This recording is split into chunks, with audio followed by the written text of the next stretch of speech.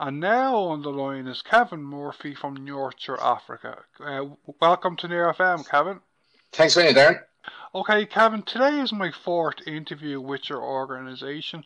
I last interviewed Owen O'Nocton around 2 years ago, and a long time ago I interviewed Colin Ash and one of your volunteers, Dervla Daly. The interviews with Owen and Dervla were Osquaga. As it has been a long time since I did an Osperla interview with your organisation, Kevin, could you remind our listeners today on Near FM a bit about who Nurture Africa are and the brilliant work that you do? I certainly will, Darren. Thanks a million. Yeah, so Nurture Africa is an Irish-funded organisation.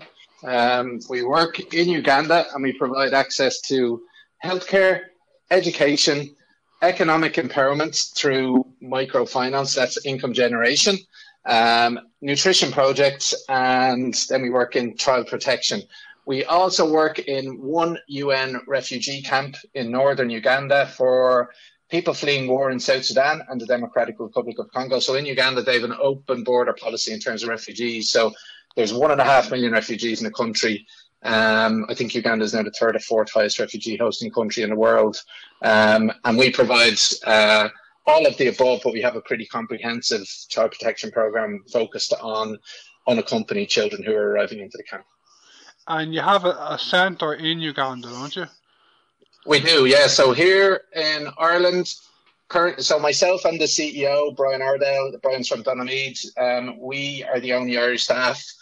Brian spends a lot of his time overseas, so that leaves me holding up the fort here. And then in Uganda, we have about 108 staff, and they're all Ugandan serving their community.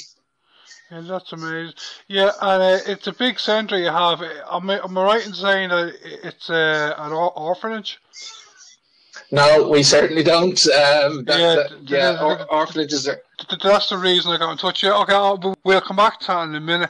Okay, that's the main reason I got in touch with you to do this interview today, Kevin, is that I saw on social media yesterday that on Wednesday the 25th that yourselves and another couple of organisations made a presentation at Oireachtas Éireann about orphanages. This is a big question, Kevin, but just come back to what we're saying there. But can you fill our listeners in, for those who don't know, about what your day on Wednesday was all about?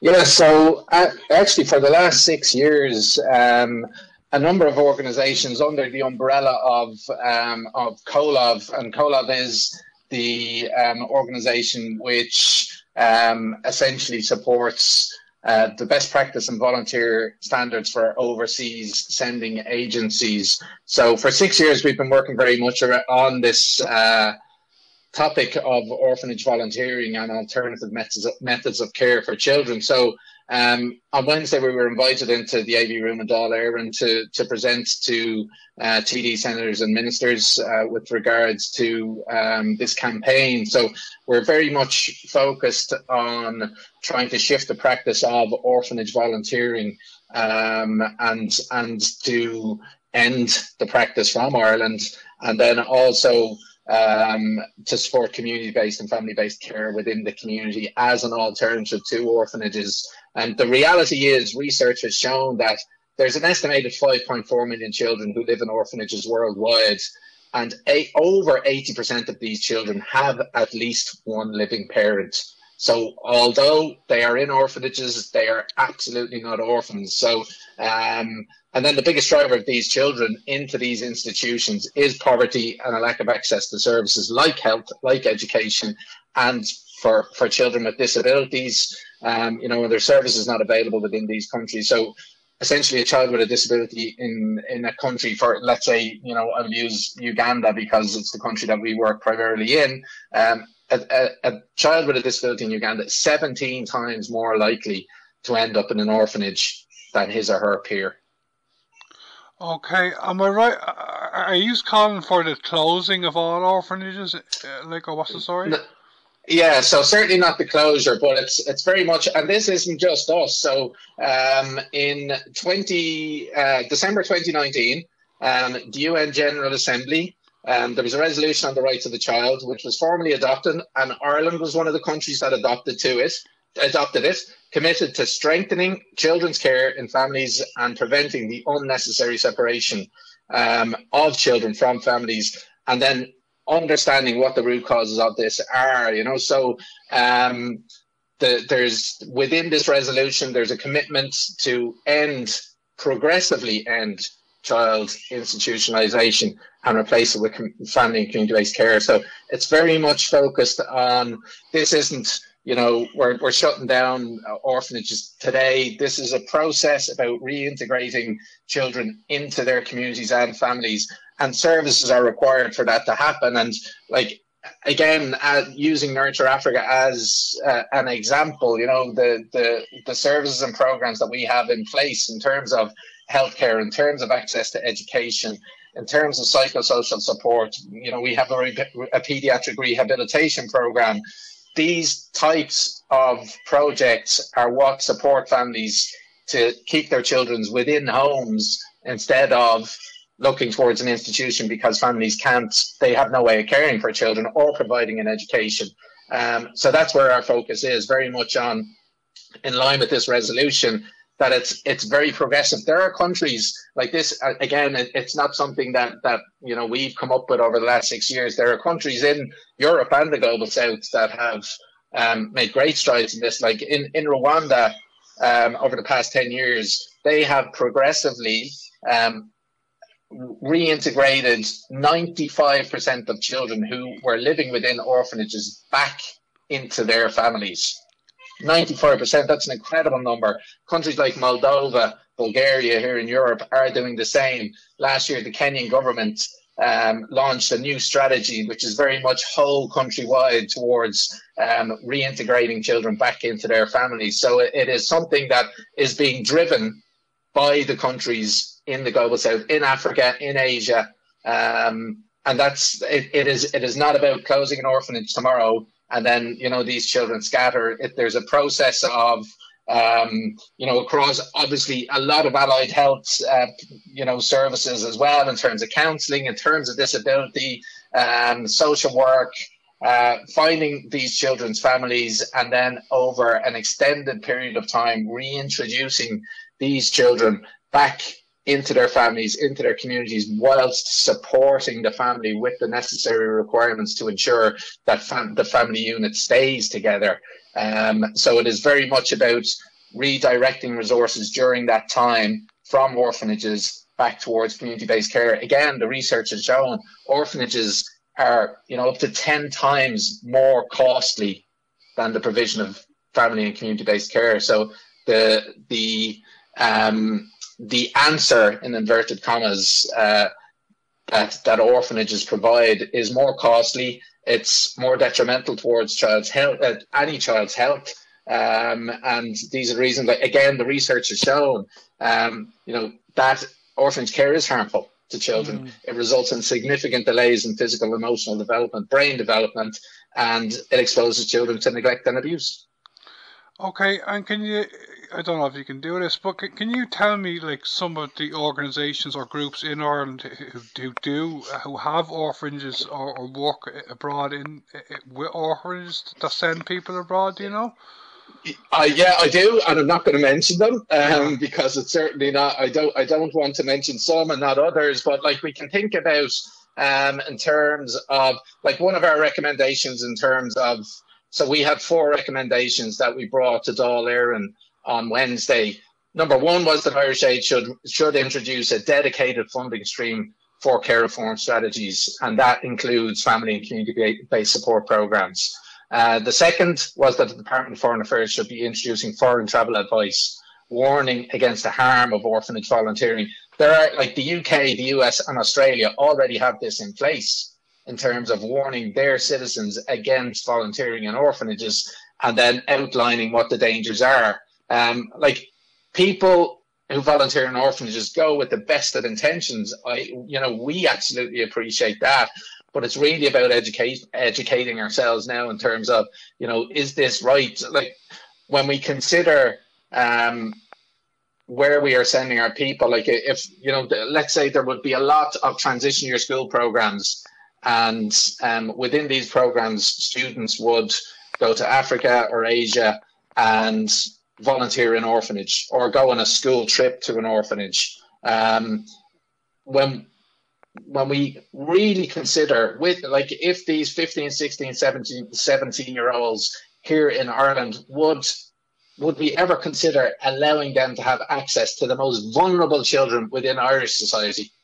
Of course we wouldn't. So why is it acceptable that we can allow this to happen in another country? So again, with another recommendation, recommendation 4 of our ask, with the Department of Education, Children, Equality, Disability, Integration and Youth, is to develop child-safe guidelines for overseas trips, and that includes guidance from the department to schools not to visit or volunteer in orphanages.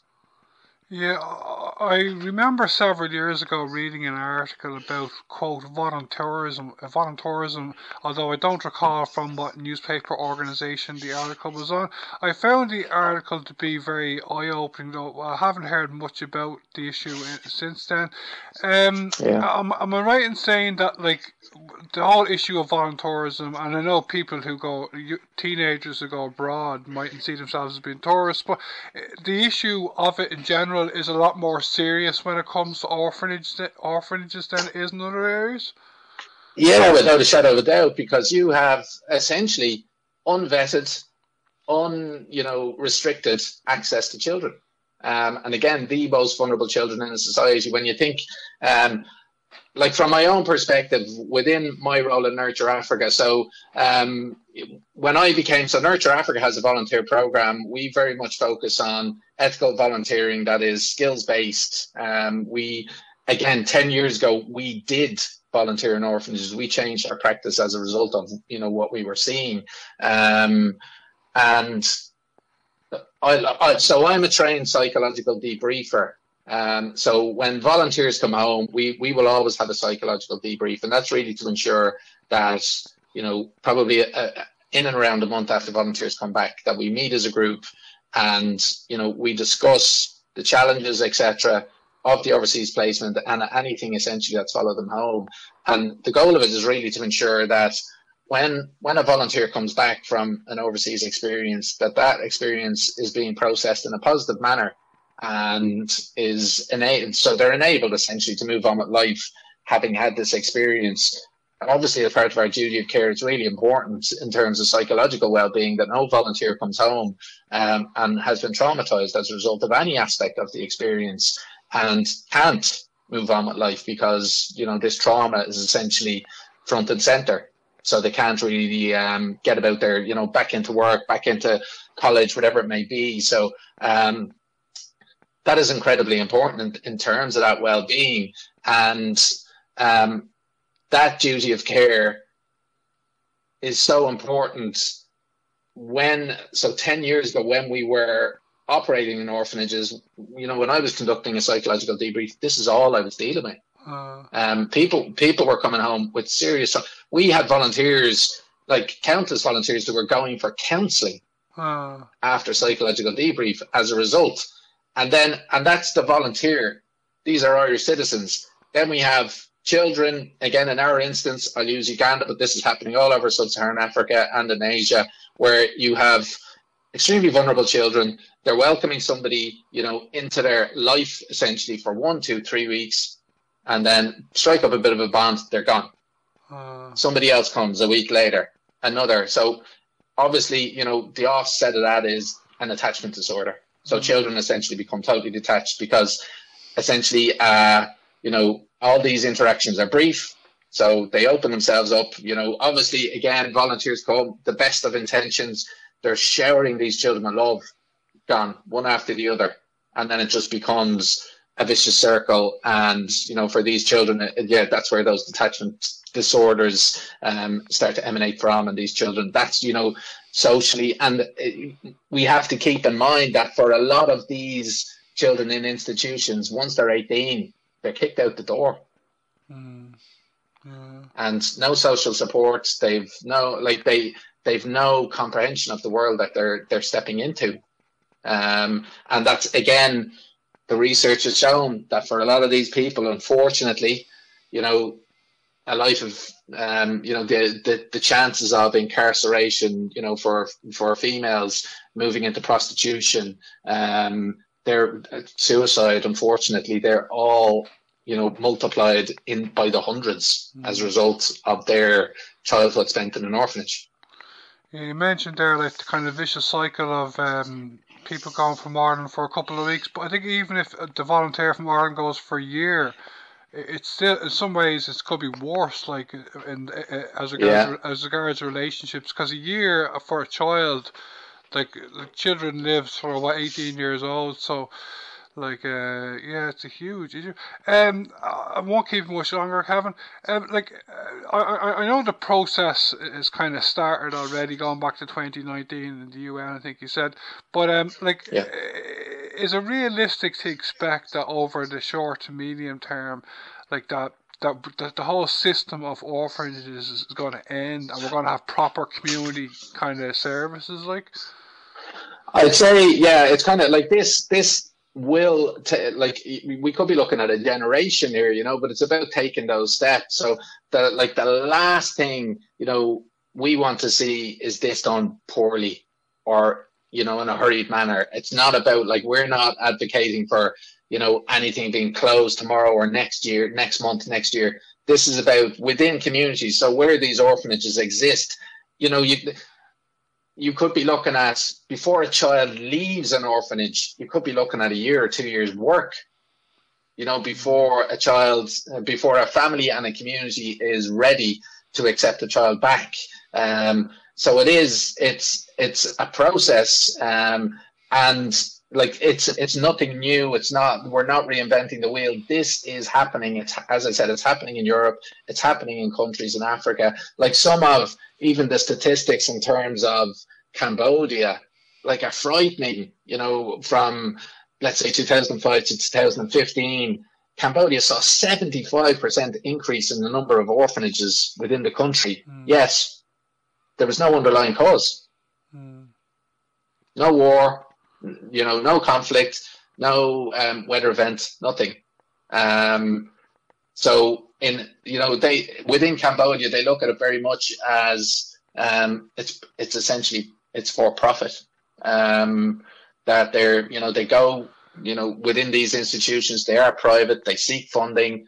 Like, again, we had a testimony on Wednesday from Stephen Usembe, from Hope for Homes in Kenya, and Stephen is a care leaver himself who now works in this process of care reform.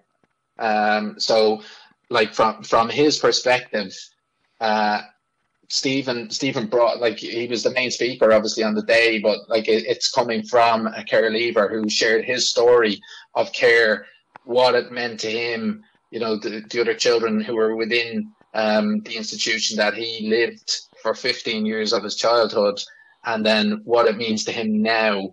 Like, for, unfortunately, one of the very few success stories where, he would speak about other children who are in the institution with him, who went on a very different path, but for Stephen, he was fortunate enough, and he could, it's his work now, ending this practice, and getting families back, or getting families reunited and children back into the community. Yeah, I was reading about him on social media yesterday. Do you believe, like, that there will always be a space for adoption, including people from the west, or the global north, like Europe, adopting children from, like, say, Africa, developing countries? Yeah, I think there always will be a space, but again, it has to be done right. I think, like, we've heard some horror stories in terms of adoption as well, and just the process is not being carried out as they should have been from a government level, and that's from within institutions, again, private institutions. We were, again, probably 2018, I think just before COVID, 2018, 2019, there was a story in Uganda of children being adopted from Uganda to the United States, but they had family in Uganda. So the child was unaware that they had family in Uganda. The family in the States were unaware that there was family in Uganda. and the family in Uganda were unaware that their child had been adopted out of the country.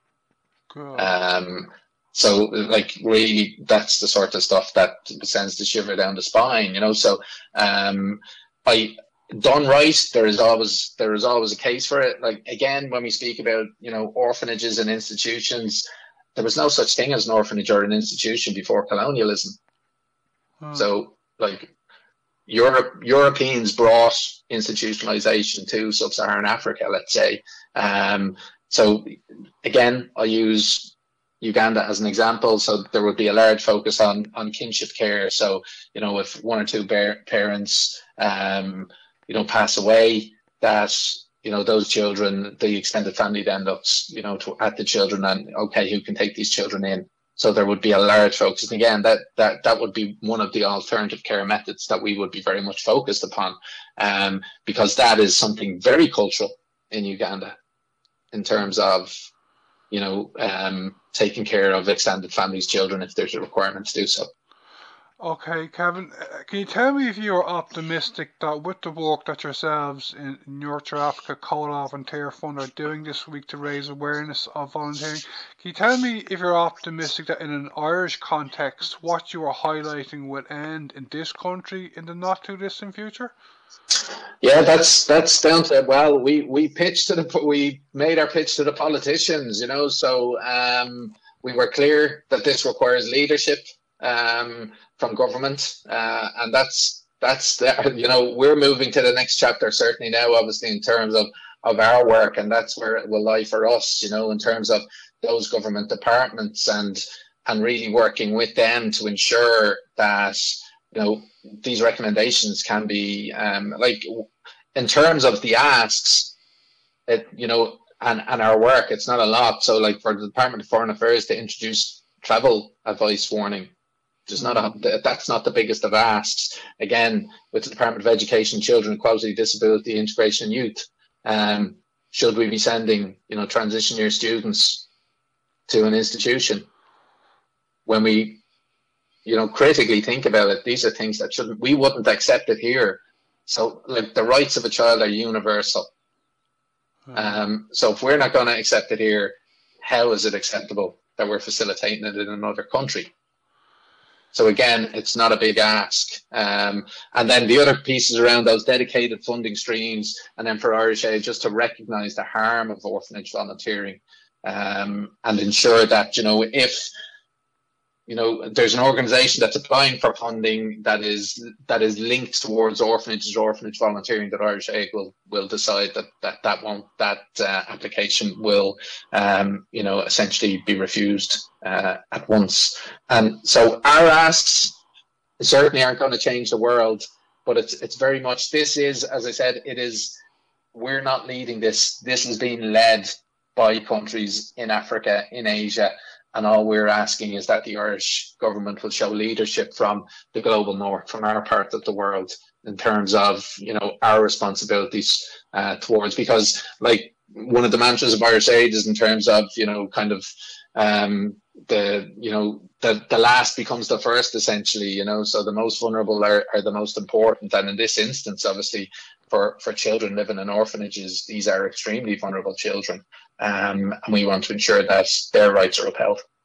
Yeah, if the practice of Irish volunteers going to work in orphanages abroad totally ended, I think a huge progress. And I know you just mentioned them, but like the Department of Education is very important in that regard, aren't they? Most certainly, yeah. Like because again, I've heard countless stories, you know, from because within our volunteer program, as I said, like we have a skills-based volunteer program. So a lot, like we'd have volunteers who would travel to Uganda with a healthcare background, you know, from a teaching background. We have several corporate partners, and you know, we have, I get it every year, even this year with applications for our program, where people saying, you know, I you know, in school I went to you know, country X, I will say, to volunteer in an orphanage. You know, I was 16 years of age. In one instance, in a recent application, So we would have an interview process, and during that interview, I was told by an individual that, and this again sends a shiver down my spine, that the school had a raffle to decide which students got to volunteer in the orphanage. That's frightening stuff. So like in terms of that, upholding the rights of the child, which, you know, we would certainly hope that, you know, in this instance, the Department of Education would take a really strong look at this, you know, like, and again, in terms of endorsers for this program, like we have a number of endorsers, and the INTO is actually one. UNICEF Ireland, we have there's within the campaign that growing list of endorsers of unions and entities within Ireland and within the broader charity sector or the NGO network, who are you know, putting their shoulder to the wheel here in terms of supporting the work. That's really encouraging for us as well, you know, because like every week, you know, within our work, we're hearing, you know, the INTO are on board, the INMO are on board, and that's really, really important to us as well, as I say, because it's something, obviously, you know, having spoken with them, you know, it's something then that they obviously believe in and see the need to change. So that's always encouraging, and it gives us certainly the encouragement to continue. As I said, I read an article several years ago about the term voluntourism. Is the term voluntourism actually a common word in places like, say, the continent of Africa? Like, is that how all this kind of working in orphanages by volunteers, is that how it's kind of looked upon? Or is that just a kind of occasional word? You know what I mean? Like, or what's the story? Yeah, so it wouldn't be something else. So they would view it as volunteering. In my instance, from my experience in Uganda, it's always volunteering. Some of the threats probably in terms of voluntourism are, you know, you can have somebody backpacking in any part of the world, and like, again, many, probably 10 years plus, I was in Peru, and there was an opportunity to go and volunteer in an orphanage for a day. And you paid for the privilege. So like within the hostel at the time that I was staying, it was very, like, people were like, we're going to do this, you know. So I'm sitting down trying to educate them on the danger of this, you know, because again, on the surface, it seems like it's well intentioned. You know, you're going to interact with these children, but the harm, and then of course by paying, it really reinforces the model, and it becomes for profit. You know, so the fear always is these children are just, you know, churned out in the morning. You know, go play with the volunteers, and you know, volunteers are coming in every day paying, you know, the equivalent of, you know, 5, 10, 15 euros to interact with these children. And, you know, what has that money been used for? Where's it going?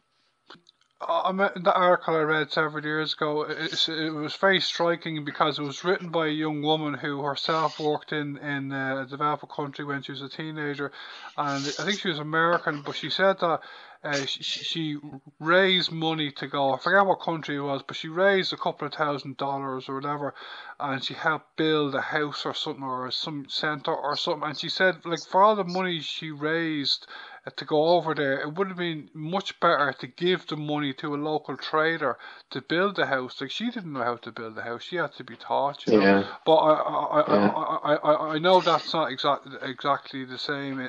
No, David, thanks a million. I really appreciate your support, I must say, over the years.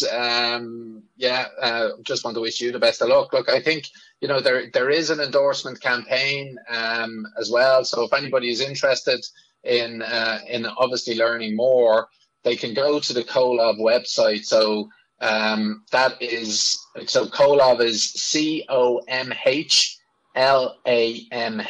So if somebody was to Google essentially COLAV and the word orphanage, they will get through and see, the research is there, there's media releases, and then if they want to support the campaign, they can do so. And we're also encouraging as many people as possible to contact their local representative, so whoever is representing them either in government or, as a TD or as a deputy to, we're encouraging everybody to get in touch and just raise the issue as well, because we feel certainly there's a bit of a groundswell. Again, given the piece we did on Wednesday, Emma Lynch from Tier Fund was on RTE Radio at 1 o'clock with Brian Dobson speaking about the issue, and there's been several other interviews conducted throughout the island of Ireland over radio. So just really, really, really positive to get the information out there, because it's obviously, it only becomes an issue when it's known, so for us it's a really positive week, and I want to thank you for amplifying the message. I don't know. So within our own volunteer program, so we're recruiting currently for our summer program so that involves a 3-week placement overseas in Uganda through June, July and August, mainly teaching and healthcare volunteers, but or professionals at the same time. If somebody has a bit of a business head on their shoulders as well, very, very welcome. And then we have a 2-week placement that takes place in October, and that is very much business orientated and skills focused as well. So it's all about bringing the skills and knowledge that you have to Uganda, and more so working with staff in terms of Skillshare. So there are our programs. Yeah.